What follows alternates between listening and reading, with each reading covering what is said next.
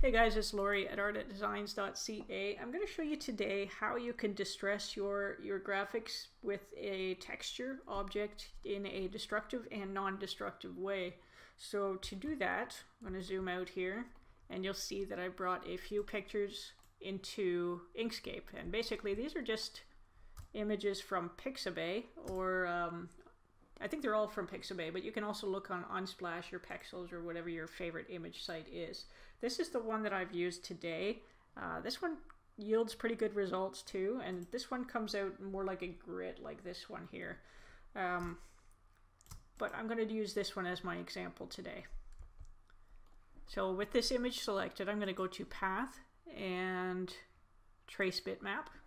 We'll get this window pop up here. Make sure you have live preview selected. I've chosen a threshold of 0.680. You might want to go a little higher depending on the image you chose, or if you chose the same image. Click OK.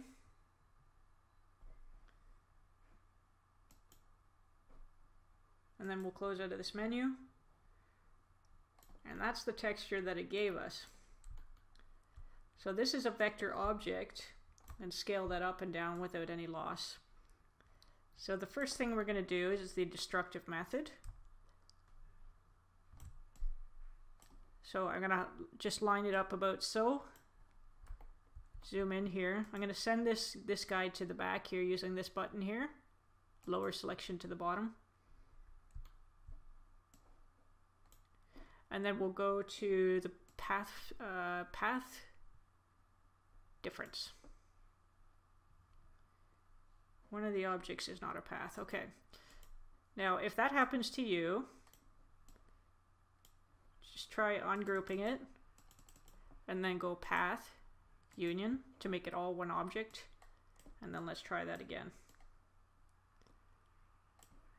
Select all your graphics, sorry, not just the top and the bottom piece there, and we'll go Path and Difference.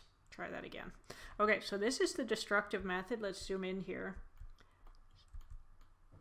And we'll go to the nodes tool and you'll see what it's done. It's just added an atrocious amount of nodes. So this isn't the best method for doing this.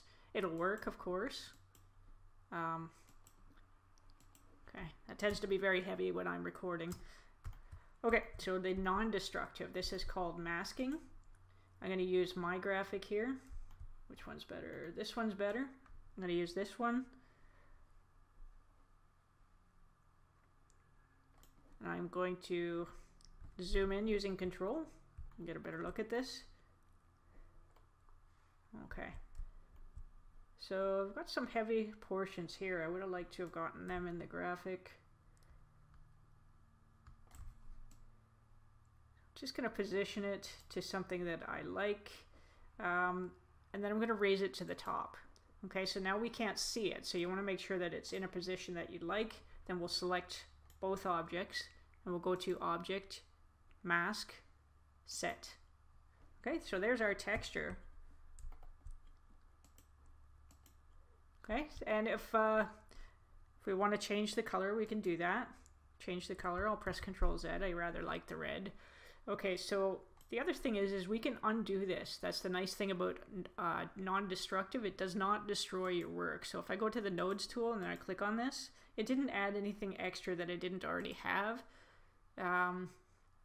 So let's undo it. So we'll go to Object, Mask, and then you can release it with this button right here.